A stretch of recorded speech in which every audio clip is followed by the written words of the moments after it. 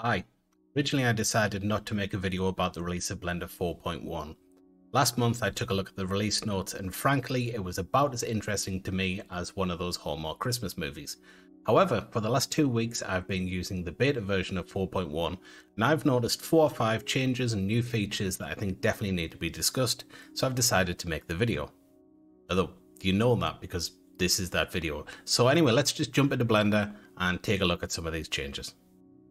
So this first feature is going to get a lot of people excited if they use geometry nodes. If you do use geometry nodes and you use very complex setups, you'll probably know that by the time you get to the last nodes in the tree, often the changes you make are very sluggish.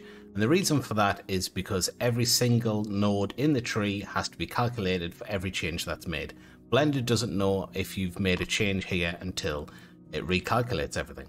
Now that's obviously very inefficient. What would be nice if we could tell Blender, all of this stuff here, I haven't changed, right? Just make the changes from this point onwards. And we can do that now. We have this new node called Bake. And if we save the project, because everything in the Bake gets saved to the blend file itself, we can hit Bake over here. We can make our changes. And if this was a complex setup, this would now be faster. And you'll see here, if I change this number to like 50, nothing happens because Blender is not trying to calculate any of these nodes. Of course, if we did want these nodes to be calculated, all we'd have to do is get rid of the Bake and we can make changes back over here again. Now, the cool thing about this is it works with animations as well. So you could, for instance, do a physics animation using the simulation nodes, and then you could make changes to those meshes after the simulation, and you wouldn't have to calculate the simulation all over again because it would be baked down. I've wanted a node that does this in the material nodes for years, so I'm hoping and praying that we get this in the shader editor eventually, but for now this is a very cool and a really slick implementation that's also very, very fast. Now, I don't want to sound too cynical, but this next feature is one of those things that Blender probably should have been able to do 15 years ago, but I'm not going to complain because it finally can. We can drag and drop objects straight from the operating system into the viewport. If I just drop this onto here and click import, because I don't need to change any of these settings, we bring our monkey head object into the scene. Hallelujah.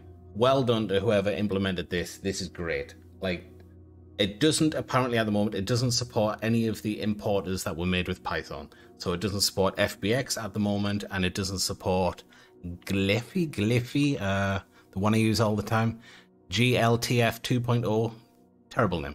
It doesn't support that, but it does do SVG, it does STL, it does Alembic, it does OpenUSD, and eventually I'm told it is going to support all the other types as well. Well done, big well done to whoever's implemented this. It was sorely needed. No longer are we ever going to have to go like file, import, remember exactly what type of file you've just downloaded. You can just drag it in. The next thing I want to talk about isn't really a feature, it's more correcting a mistake that was made in the last version of Blender. You see, in Blender 4, if you have a point light like this and you think the shadows are too sharp, you can increase the radius and you get smoother shadows. The problem is, if you have any objects that interact with this circle, Blender basically treats these objects like they are inside a light source and everything gets blown out and it looks completely nasty. And this is now being fixed because there's a soft fallout option. If we turn this on, Blender will basically work the way it always used to work before Blender 4. Now we have a nice smooth light transition and it's no longer acting like the monkey head is inside the light. Now this is going to be turned on automatically every time you add a light source in Blender. Also, if you open up a project that was made before Blender 4 in 4.1, this is going to be turned on for all your light sources. So if you have a project from, like, say, Blender 4 and you want this horrible, nasty look for whatever reason, you're going to have to go through your point light and you're going to have to turn this off. Just something to be aware of, but because it's kind of a breaking change, I thought it was worth mentioning. If you're anything like me, then you might use the Musgrave node all the time when you're making materials. I constantly use it to add imperfections and bits of extra detail when I'm making materials, but pour one out for the Musgrave node because it's died, or at least it's been made redundant. So all of the things that the Musgrave node used to do have effectively been taken over by a new, better version of the noise texture.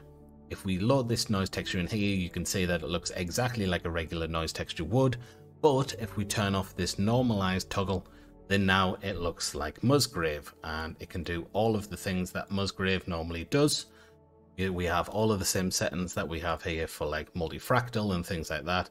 And the cool thing about this is if you open up an older version of Blender that does have Musgrave nodes in it, Blender will automatically set it up with the correct settings so it looks exactly the same, as far as I understand it anyway.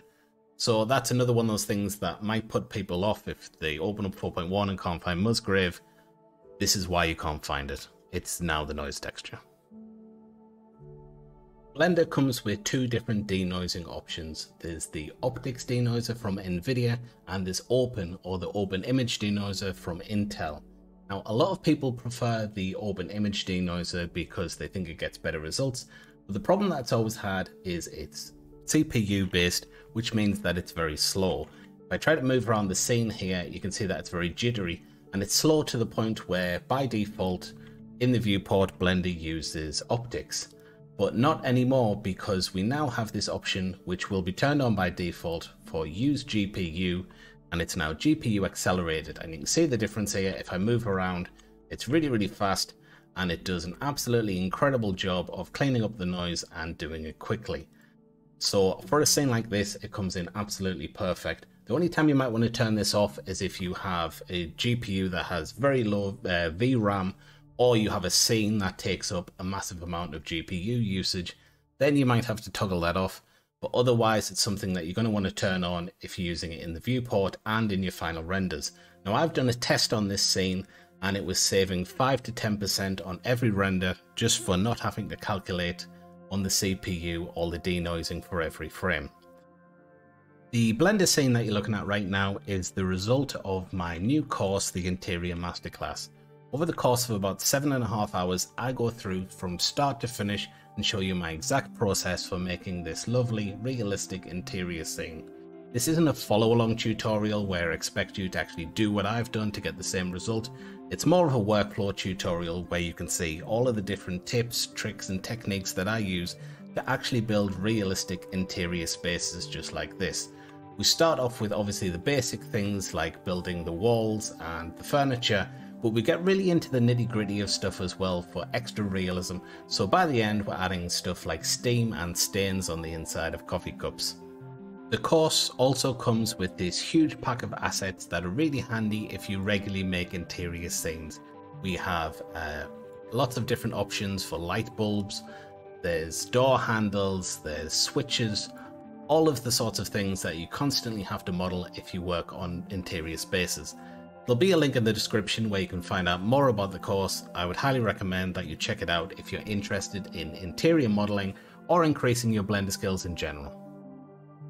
So that just about does it for Blender 4.1. If you found anything in this video helpful, I'd appreciate it if you could slap a like on this video, and if you're not subscribed, hitting the subscribe button couldn't harm either. I'll see you guys around in a couple of days. Until then, take care.